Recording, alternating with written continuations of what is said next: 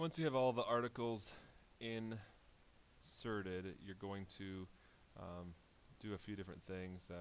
At some point you have to do the index here, and so I'll just go ahead and do that now. So in the index you're going to type in the titles for the articles. So you will type those titles in the index and in the actual titles. So this is just really just copying the titles and typing it in here. So you're going to go ahead and do that. If you get a title that is too big for the index, you're going to have to make the index a little bit bigger. So just going to widen that out, make it a little bit bigger until everything is showing.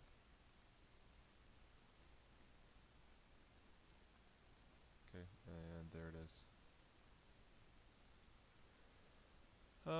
So once you have that there, you're probably ready to put your titles in. So your titles are just going to be typed right into your titles there.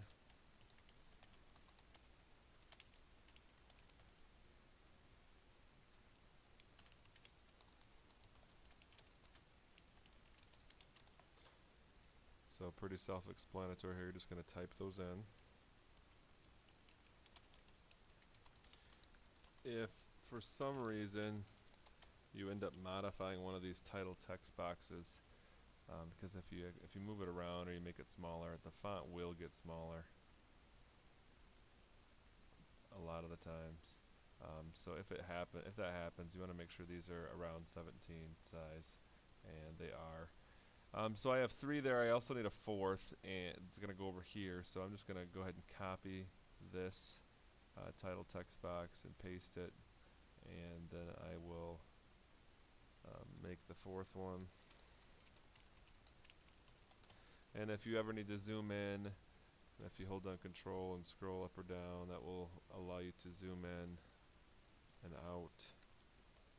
You can also go to View, and that allows you to go down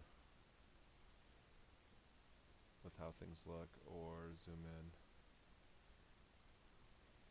So whichever way you want, if you need to zoom in or out, which is helpful sometimes. At this point, I'm going to start modifying the articles so they look a little bit better and putting the pictures in there. Now I would find a picture, depending on the template you use, you're probably going to have some pictures there that you can use. Okay, so I'm just going to leave this one, and I'm going to basically modify it, and then I'm just going to end up using it for every article. So the white text box kind of blends in too much with the white background, so I'm going to change that, and I'm going to fill it black. And you don't have to do this, you can use something else. I just want something that's going to stand out a little bit. I'm going to change the text to white there. And then so I'm going to copy this picture. I'm going to paste it. And I have 6 articles, so I'm just going to paste 6 of them here.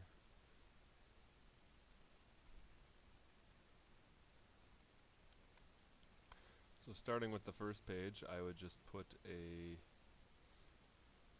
text box, or I put an image right there. That's obviously not the image I'm going to use. So when you click there, this comes up, and I want to change the picture to something else, and this is going to be related to school. I'm going to get a picture of a school bus.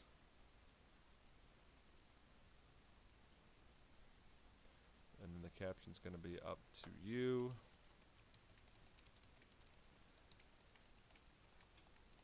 And this would be a time where you may want to zoom in if you cannot read that. Okay, so there's my picture. There's my caption. Also with the first article here, you do want to make sure you have 2 columns in some of your articles. It's not necessary for all of them, but notice right now we only have 1. And if you go up here to text box tools, and you can change the columns easily to 2, that's going to work. And notice the extra space here, you don't really want that, so I'm going to make this smaller until it kind of, there's not a lot of extra space. Okay, so that will work. okay there. But notice I'm overlapping the index here, so I want to make sure I'm outside that index. So something like that is probably fine. The index probably looks better up here. And also on the index, I didn't change the numbers yet, but these are going to be page numbers. So the back to school article is going to be on page 1, woodworking is going to be on page 2, and all the rest of mine, I'm sorry, woodworking is on page 1 also. All the rest of mine are going to be on page 2. Yours might look a little different than that, but that's how this one is going to look. So you can put the page that the actual article is going to be on in your index. So the bottom, I'm going to do pretty much the same thing. I'm going to format this and put a picture in here. It's up to you if you want to, if you have lines or dividers, it's up to you if you want to keep them.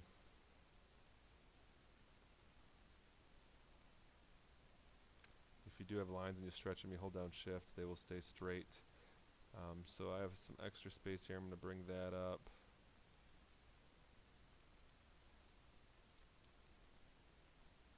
So this article has to do with woodworking, so I'm going to bring up image over here.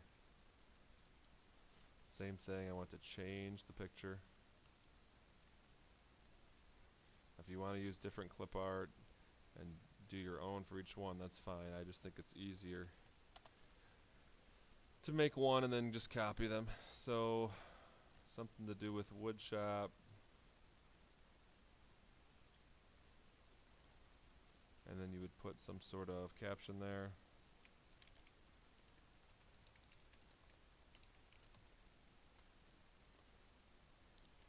Okay, and that's pretty much going to be the first page. You obviously, you want to make sure things are balanced and symmetrical. But if they are, for me, that's going to be my first page. I'm only putting 2 articles on my first page and putting all the other ones on the second page. For me, the second page is going to be where this gets a little bit challenging because I have to get all this stuff in there and fitting in there. And if I move my title up here, a lot of times with this page, I think it's easier if you bring the side of the text box over here past 6. That'll give me room here to work. So the type of picture I'm going to want for this is going to have something to do with lunch. So I'm going to bring this over here. And I'm going to find something related to food or lunch.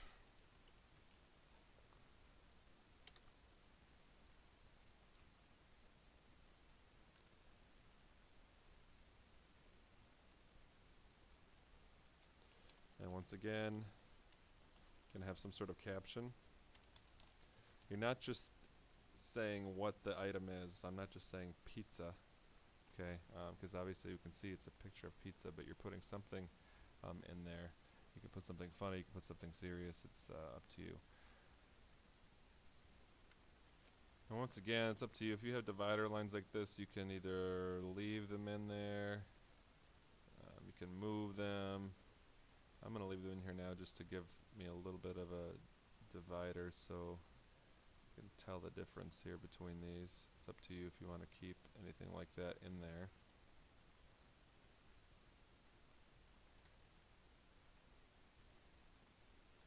But you're pretty much going to do the same thing.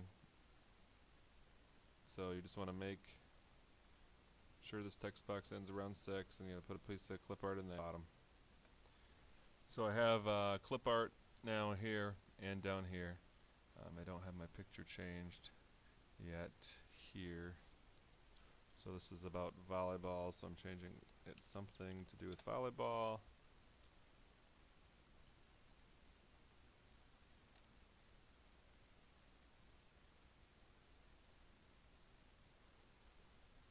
And another thing you want to do here for some of these is make them 2 columns just like you did the front, because 2 columns looks a little bit more professional in a newsletter. So once again, you just want to go to Format, Columns, and 2 columns.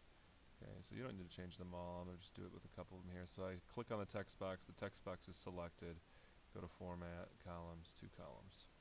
The last thing I'm going to do on this page is mess with this last article here, because I have to get a 4th article on this page because I really don't have room for it on this page. So I'm going to have to format this and the titles so they fit. Now remember, you want the titles to be around 17 in size. Okay, so even if I make this smaller, which I'm going to have to do, put begins on the bottom part, I'm going to center those. Okay, it already shrunk it down to 15 automatically, so I want it to stay around 17. If I have to make that a little wider, that's fine. Okay, so that's probably a decent sized title there. Okay, it doesn't look too bad. Then I'm going to put this article over here. I also need a last picture over here.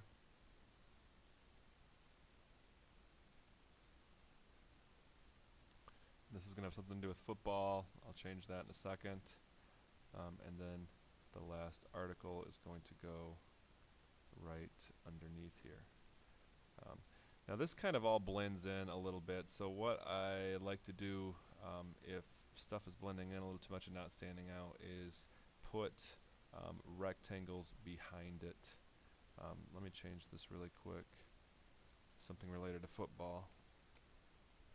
Okay, so I have my picture, my caption, my title. So what I like to do is sometimes put a rectangle or a shape